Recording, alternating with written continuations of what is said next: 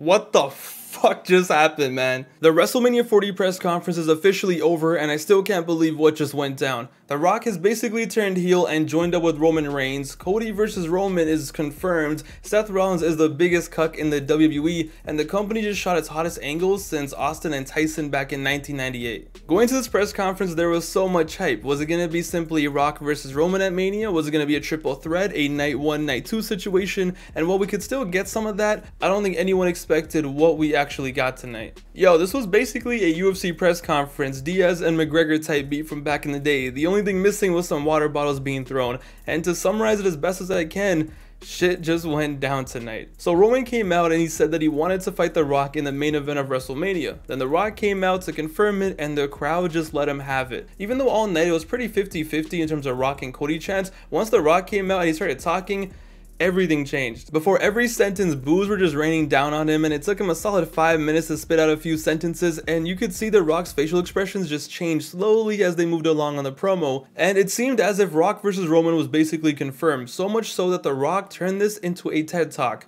I'm not joking. Because before you knew it, this man had a PowerPoint on the screen like it was a grade 12 family studies class, and he was about to lecture us on the history of the bloodline. So with the PowerPoint on the screen and The Rock mentioning over and over how this is the biggest match in history, out came Cody Rhodes. He comes out and he's already cussing, and he tells the world that he wants his match against Roman Reigns at WrestleMania, and shit just popped off, and that might even be underselling it. So at this point it's like, alright, cool, you know, we're gonna get Cody versus Roman at WrestleMania. That's one match down. Now we're probably gonna set up either a special referee situation or a night 1, night 2 situation. You know, it's time to set it up. Let's see where this goes. But nah.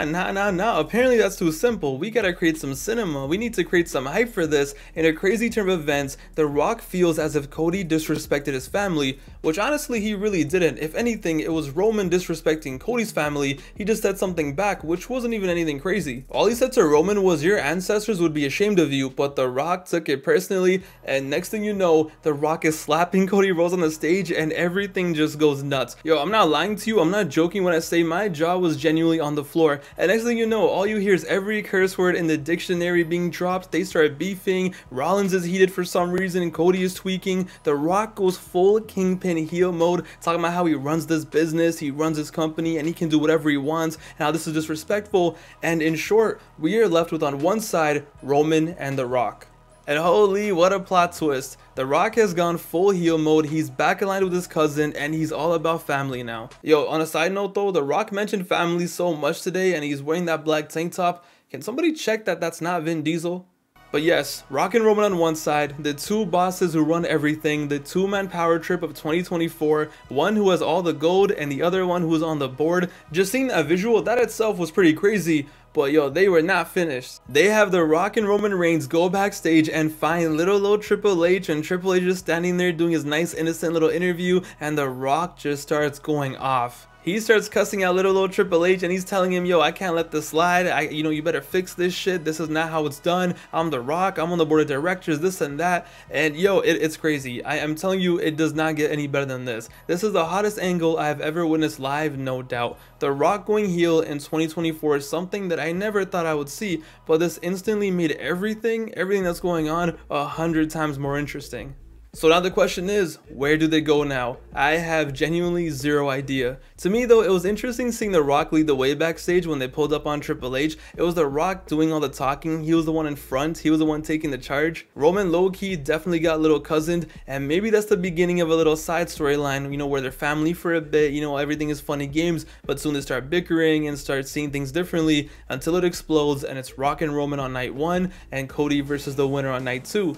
That's just one theory though. The other theory going out right now is that they might do a tag team match where night 1 is Rock and Roman versus Cody and Seth, and night 2 would be Cody versus Roman. I genuinely have zero idea. I have no idea what's going on. I can't even try to predict what's going to happen, because clearly anything is possible at this point. But low-key though, I will say this, if you're gonna do a tag team match, I don't know, maybe forget about Rollins and let Cody and Randy Orton team up against the two-man power trip. Hey, I'm just saying.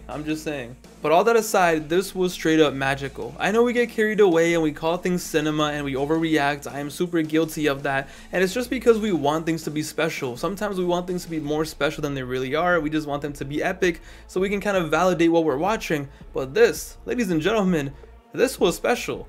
The Rock has turned heel, Cody's fan support has brought him back to the main event of WrestleMania, Roman and Rock are together, I can't believe it. Now does most of this make zero sense, especially considering what we saw Friday? Definitely, but who cares, it's wrestling. It's crazy though how they made sure to mention that The Rock was on the board of directors, like they made it a point of emphasis, which definitely signals that they're gonna do some shenanigans with The Rock abusing his power, but to what extent, we don't know.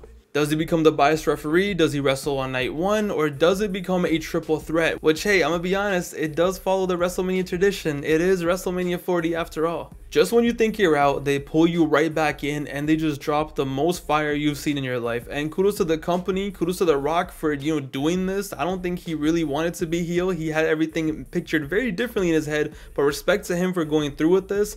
And now we just see how everything's gonna unfold, and it's gonna be a wild, wild ride. But I must say this, Cody Nation, Cody Gang, whatever you want to call it, stand up, we did it. It puts such a huge smile on my face knowing that this man is back in the main event of WrestleMania and that the fans willed it. All the fans that tweeted this out, all the fans that made noise on Monday, all the fans that went crazy, like nothing but respect for you guys. You guys literally willed this back into existence. You guys literally made this happen again. Cody Rhodes back in the main event where he deserves. He sells the most merch. He's out there on every house show putting in work, whether it's signing, taking pictures, doing everything. He's been carrying this company on his back right there with Roman Reigns, so it's only right. The top heel, the top face, main event of WrestleMania. We'll see what shenanigans go down. We'll see what The Rock pulls up. But at this point, the fact that we're getting this match, that's enough for me. That's what makes me happy. Like I said, this is the hottest angle I have seen in my lifetime. This was something special. This was something generational. Yo, they weren't kidding when they were saying that this is going to be something we're going to talk about for a long, long time. I don't think I'm going to ever forget this and just how magical this was. Just when you thought wrestling was already booming and already in a very good place, you have something like this that's gonna get mainstream attention, something like this that really blows up on social media. It's things like this that take it over the top, and now this road to WrestleMania might just be the best one yet. And this WrestleMania, yo, we're back. This might be truly one of the best WrestleManias of all time. My boy is back in the main event. The Rock is a heel. The wrestling world is on fire. Everyone is going crazy on social media. Wrestling feels like it's the hottest it's ever been in my whole lifetime, so I'm just excited. I'm gonna be there at WrestleMania. I want to see my boy Cody finish the story. I hope he finishes the story, but either way, what a time to be alive. In the comments down below though, let me know, what do you want to see happen? What do you think is gonna happen? Will it be a triple threat match? Will it be a night 1, night 2 situation, special referee, tag team match? What do you think is gonna happen? And most importantly, what do you want to see happen? It's your boy Pav. Thank you guys so much for watching, and before we leave, I'm just going to say something. Mr. Rock, Mr. Johnson, I'm electrified. Shout out to you. Hope you guys enjoyed the video. I'll see you guys soon, okay? Later.